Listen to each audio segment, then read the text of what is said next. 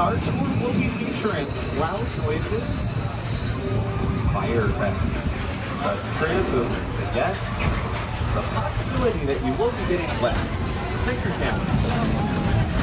For your safety and those around the guests, do not use selfie sticks while on board. Check this out, we're taking you down our timeline. These movie posters you see on both sides of the tram, they represent just a few of the thousands of movies Universal Studios has produced throughout the years, over 8,000 films. It all started over 108 years ago, March 15, 1915. That's when our founder, Carl Lemley, opened the gates to Universal Studios Hollywood.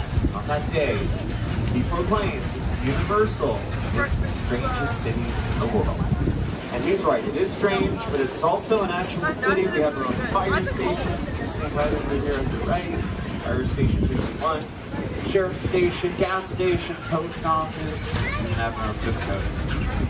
Now here on the timeline, you're seeing a lot of classic films, Oscar-winning films, blockbusters. One thing that all of these films have in common is a lot of the things you see in these movies are things that are often based around illusions. You're going to be seeing lots of examples of that here today in our tour.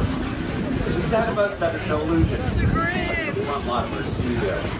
We're driving on to the front lot right now.